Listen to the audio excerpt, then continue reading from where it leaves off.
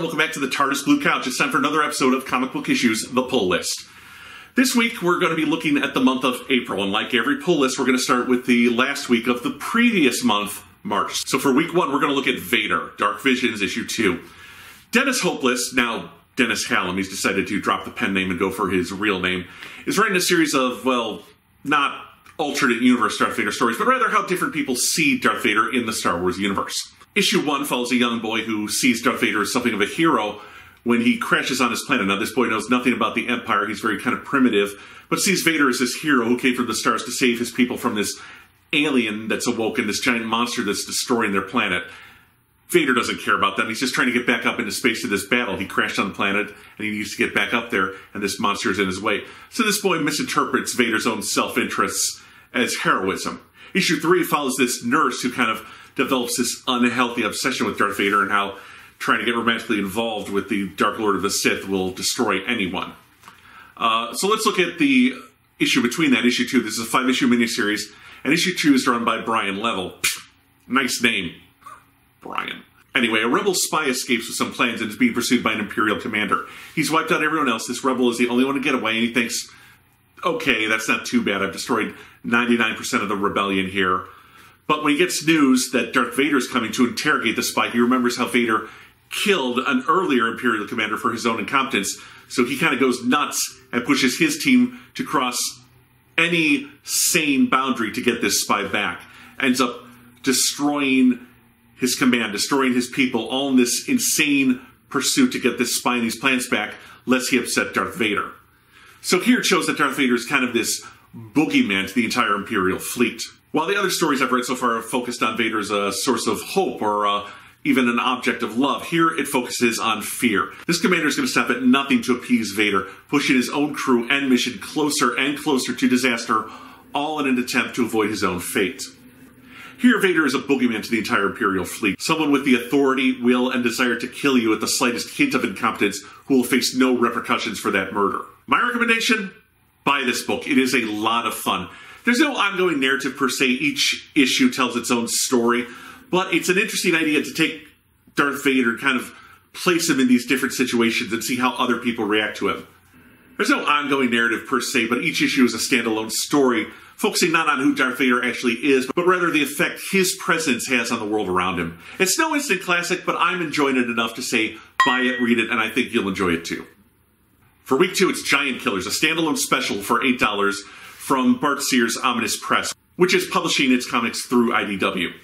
So I've said many times that I'm a huge Bart Sears fan. I love his art. So imagine my surprise when I go into a comic book store and see a brand new special from IDW for his new comic book, Giantkillers. I hadn't even heard this was coming out yet. An entire special filled with Bart Sears art.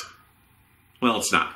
This special features 3 stories set in the Giantkillers universe, and only one of them has any art by Bart Sears. In fact, that one is a prose tale that just features a few spot illustrations along the page that he's done. The first story is a tale of Akron, the Giant Killer, already a legend among his enemies, as he storms a castle to rescue an egg that's going to hatch into this little girl he's destined to protect. It's fine, but the art is by Rick Leonardi, and that art is decent. The story sets Akron up as a genuine hero in this universe, someone that his enemies take very seriously.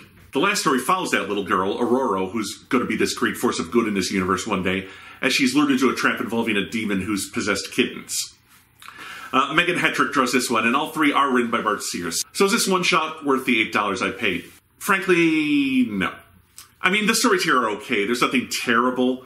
Once the miniseries itself starts, whenever that may be, and Bart is drawing it, I'm going to be all over that book. In the meantime, my recommendation? Skip it. This book isn't anything special. The stories are okay, but I wouldn't pay $8 for it.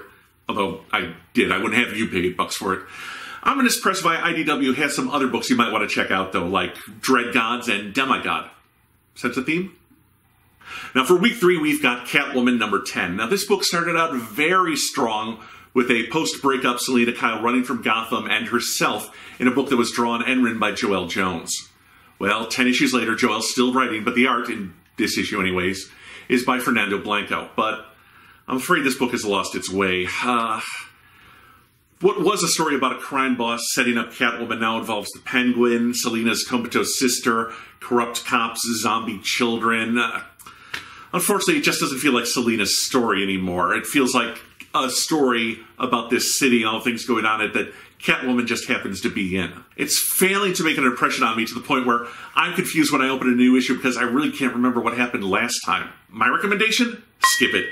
This book needs to return its focus to Selina Kyle, rebuilding her life, and please get Joelle back on art because that first arc was great, but right now, I don't know what's going on. I don't know. The Penguin wanted her to do something, and then she double-crossed him. Now, this noseless woman turned one of her kids into a zombie. It's all kind of crazy stuff right now, and I'm having a really hard time caring. For week 4, it's War of the Realms #2. So, every couple of years, Marvel launches its cash grab crossover. House of M, Civil War, Axis. This year, it's War of the Realms, following up on Jason Aaron's Thor and Avengers stories. It's crossing over into a ton of books and launching an equally large number of tie-in miniseries. Basically, Malekith the Elf, you know, the Ninth Doctor in Thor 2, has assembled all of the Norse mythology villains and they're invading Earth. It's illustrated by Roger Doderman, who drew Aaron's first couple of arcs on Thor when he introduced Jane Foster as the new Thor. She's not Thor anymore, by the way. There are a couple things I was unaware of since I'm not reading Aaron's Thor book right now. Like, he has this talking dog, and most of Asgard is living in New York City in a kind of TARDIS house that's bigger on the inside. But honestly, you don't really need to know too much of Jason Aaron's Thor run going into this book. They spelled out for you plainly in the first couple of pages. All the bad guys in Norse mythology are now invading Earth. This issue shows the Marvel heroes fighting back against elves, giants, trolls, as well as the death of a longtime B-list hero. The art is crisp, detailed, and it never looks like Doderman is cutting corners to save time on drawing the book. Normally, I don't like crossovers, but 2 issues in, and the action is heavy, and the characters all feel genuine, the writing's clever, and all the characters feel like they're supposed to feel. So, my recommendation, buy it. Or, if crossovers aren't your thing, you could wait for a sale or the eventual trade paperback collection. But for a man who doesn't like crossovers, so far I'm really enjoying War of the Realms. That's April, my friends. Thank you very much for joining me. We'll see you back here in May. Until then, this is Comic Book Issues, The Pull List, and I'm your host, Brian Heinz, the Last Angry Geek.